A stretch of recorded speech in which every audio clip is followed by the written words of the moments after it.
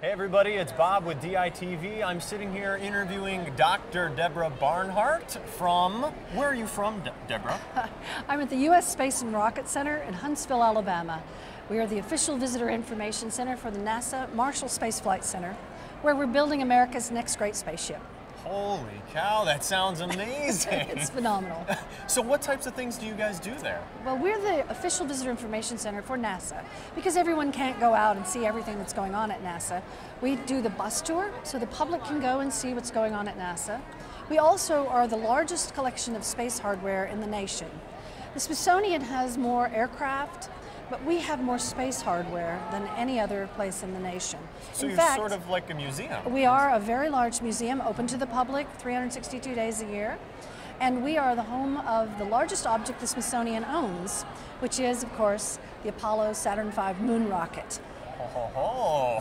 So I imagine it takes a lot to take care of all that legacy equipment, to be informing the public about the history of just, our adventures into space. But you also mentioned that you guys do more than just be a museum. We do. We are also the home of U.S. Space Camp. You know, the original German rocket team that built the Saturn V to take us to the moon was run by a gentleman named Dr. Werner von Braun. And he brought several rocket scientists from Germany after the war, and they joined with the American scientists and built the rocket that took us to the moon. Well, one day he was walking through our rocket park. We have the whole history of rockets in our park. And he was walking through that park and he said, we've got football camp and band camp and cheerleading camp. Why can't we have a space camp? So Space Camp was born in 1982. We've had almost 700,000 graduates. Now, not that our point is to make astronauts out of every graduate, but we happen to have 5 astronauts who are graduate, and one of them is Commander Samantha Cristoforetti, who's on the International Space Station just as we speak.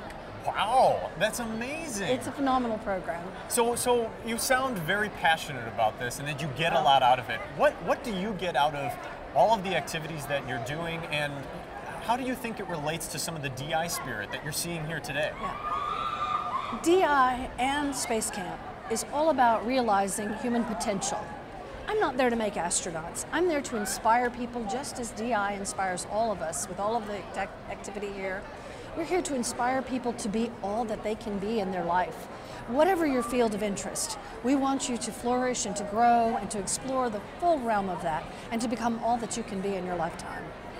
Goodness. Deborah, even just a few minutes talking with you, I am ready to blast off. Let's go. And take care of whatever I need to do and be passionate about it. Thank you so much for stopping by and talking to us. You're not too old for Space Camp. Space Camp goes from 7 to so far 92, although I have a woman who's 100 who said she'll come. So it's never too late for Space Camp. That'd be great. Maybe you'll see me in Huntsville. I hope we will. All right, thank you so much for coming by. Thank you for your time. Yep. And check out more on DITV at globalfinals.org.